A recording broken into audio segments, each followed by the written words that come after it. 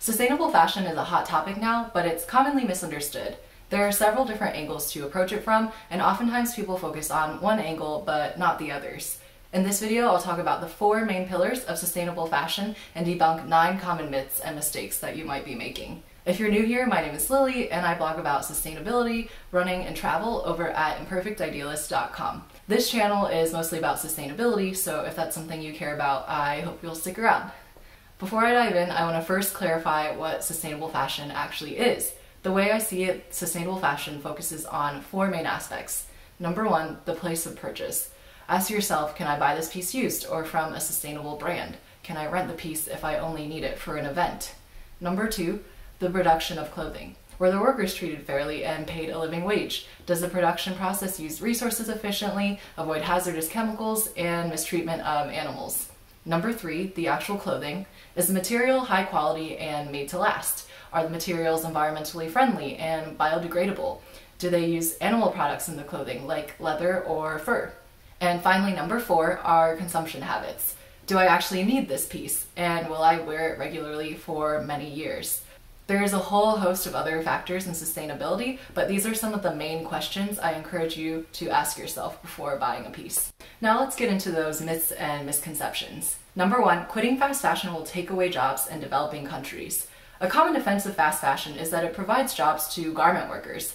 This is also a common type of argument people make when it comes to veganism and vegetarianism. If everyone stops eating meat, they wonder what will happen to all the cows and all the chickens. I think some people mean well when they make this defense, but it's just logically unsound and it has undertones of saviorism. If everyone quit fast fashion at the same time, sure, it would be an economic disaster, but that's a totally unrealistic scenario. It takes time to transform an industry and to change people's hearts and minds. Also, the jobs provided are usually hazardous and low paying. An example of this is the 2013 Rana Plaza disaster, where a factory building in Bangladesh collapsed and killed over 1,100 workers and injured thousands more. You can learn more about the human impact of the fashion industry in the documentary The True Cost, which is free to watch with ads on Tubi. The 2020 pandemic also led to many brands canceling orders from factories, leaving garment workers without pay. There was a movement for brands to pay up, but several still haven't paid. I see you, Forever 21, Primark, Urban Outfitters, Free People, and Anthropologie. It's clear that the fast fashion industry pays no regard to human life. These are not the kinds of jobs we should be defending. Some may say that this is the best job garment workers can get in their countries, but why not try to improve those conditions rather than just accept them? If we could get ethical fashion to overtake fast fashion, garment workers could actually have humane working conditions and a living wage. Number 2, you have to get rid of your fast fashion when transitioning to a sustainable wardrobe. This is totally counterintuitive. If you like certain fast fashion pieces and wear them regularly, you should keep them. Sustainable fashion isn't really about what brands are in your wardrobe. It's more about your mindset and habits. It's more sustainable to keep your old fast fashion and wear it than to get rid of it and buy new clothes from sustainable brands. I personally still wear a couple old fast fashion pieces. That said, if you don't really wear the clothes anymore, like you haven't worn it in 6 months, then you should consider getting rid of it, but responsibly, which we'll talk about later. Number 3, fast fashion can't be sustainable. This one might have you scratching your heads. How can fast fashion possibly be sustainable? While the production of fast fashion may not be sustainable, you can try to make your fast fashion pieces last a long time and only buy what you will regularly wear. If your clothing breaks, consider mending it, using it as cleaning rags, or finding a clothing recycling program. This doesn't address the labor issues of fast fashion, but it does address the main other problem, the general waste the industry produces. Fast fashion encourages us to buy cheap, trendy pieces that are made to only last a season. After that, the clothing might break or go out of style, and it often sits unworn at the bottom of our closets, which is a waste of resources. Fast fashion is the only option for some people due to affordability, sizing, or lack of access to secondhand shops. If this is the case for you, buying pieces you'll actually wear and try to keep for a long time is still a way to participate in the sustainable fashion movement. Number 4, you don't have to worry about sustainable fashion if you donate your clothes. Donating or recycling your clothes is fine, but many people use it as a way to justify overconsumption. And the truth is that only 20% of clothes donated to thrift stores is actually sold. The rest is thrown away or sold to developing countries where it puts local textile workers out of jobs. Buying and donating is still consuming. That's why it's important to really think about each of your purchases and whether you'll be using it in the long run. And when you do need to let go of old pieces, there are other ways to get rid of clothes more responsibly, including selling or giving them away online, upcycling or downcycling, or bringing them to a consignment shop. Number 5, you have to be rich to afford sustainable fashion.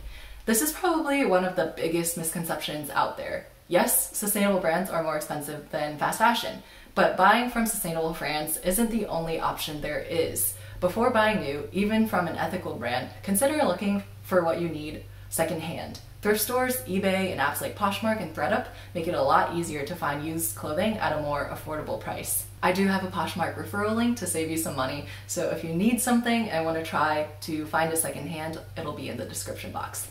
While I try to be a conscious fashion consumer, I personally have never actually bought from a sustainable brand yet, simply because I'd rather go digging in thrift stores and pay less or not buy at all. I will admit though that I have caved and made purchases from a less ethical brand if I did need a functional piece in a short amount of time and on a budget. Still, I've been able to find many staple items secondhand, from running shoes to professional clothes and everything in between. If you do need to buy new and want to go through an ethical brand, there are ways to budget to make the purchase more affordable. First, only purchase the clothes you really need. Buying less will help you save money. You might also cut back in other areas of your life that aren't that important to you. Personally, I hate going out for drinks because that stuff is so expensive in the US. By prioritizing things you care about, you might find that you have more wiggle room in your budget. Number 6, buying from sustainable brands should be your only concern. One of the earlier misconceptions was that fast fashion couldn't be made more sustainable. The reverse is also true. Sustainable fashion can actually be unsustainable depending on your habits. If you buy a ton of clothes you don't actually need and won't wear regularly, you're still over-consuming, even if you buy from ethical brands. Those clothes are still the product of resources and labor that weren't efficiently used. This is why I absolutely hate those massive sustainable fashion hauls, as that's antithetical to the whole idea behind sustainable fashion.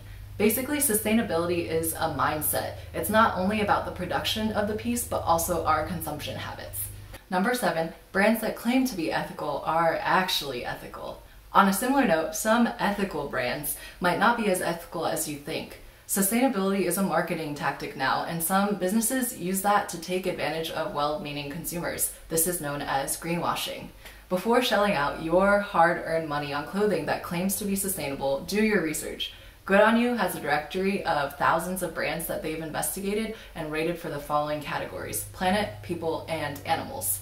I also have a post and a video on how to tell if a brand is sustainable or greenwashing, where you can learn more about ways to assess a brand's sustainability. One of the biggest supposedly sustainable brands is Everlane. Many slow fashion bloggers love and support Everlane, but it's actually rated not good enough on Good On You. This is because there's no evidence it pays its workers a living wage, minimizes textile waste, or implements water reduction initiatives in production.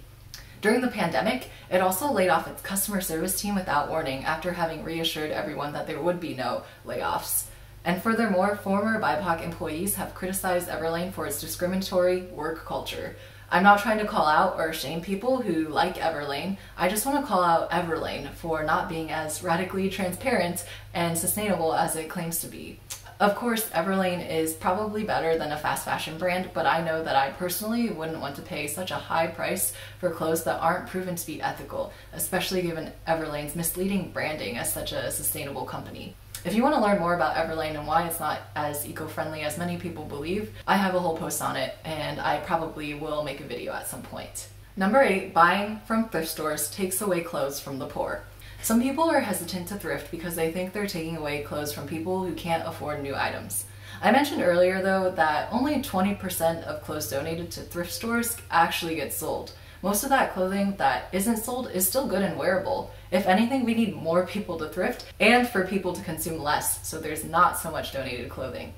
Keep in mind that most thrift stores aren't the charities themselves either. Most charities have thrift stores to make money for their programs, so if you're thrifting, you're actually supporting good causes. Of course, it's important to be aware of the rising thrift prices and do what we can to help these lower income communities. The gentrification of thrifting has been a super hot topic, but I don't think the rising prices are the fault of thrifters or resellers. Given the huge excess of clothing, I think we should look more at inflation and corporate greed for the rising prices. Goodwill, for instance, paid its workers with disabilities sometimes less than $1 an hour, all while its CEO made $730K in 2018. It's pretty gross.